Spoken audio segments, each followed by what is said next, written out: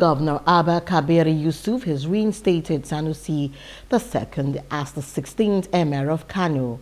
This announcement follows the governor's assent to the newly passed Kano State Emirate repeal bill. Governor Yusuf issued a 48-hour ultimatum for the current emirs, including Aminu Ado Bayero and 4 other first-class chiefs, to vacate their palaces and hand over all emirate properties to the office of the deputy governor.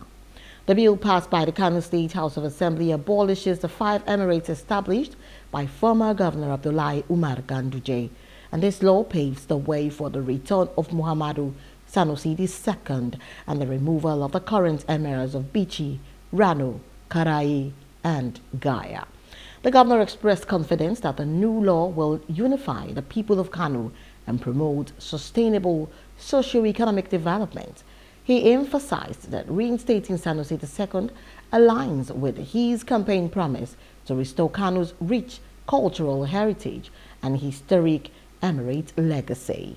Guided by the provisions of the Kano State Chiefs and Emirs Appointment and Deposition Law 1984 and the Kano State Emirate Council Referral Law 2024, with full support of the kingmakers, I have approved the reappointment of Malam Sanusi Lamido,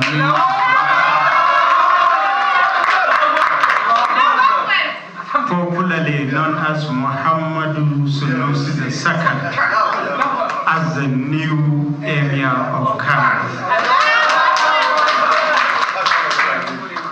May I announce that the 5 former emirs affected by the Kano Emirates Referral Law 2024 are given 48 hours from this hour to vacate official residences, palaces, offices, and equally hand over all properties of the former emirates to the Honorable Commissioner for Local Governments and Chieftaincy Affairs, who also doubles as the Deputy Governor of Kano State.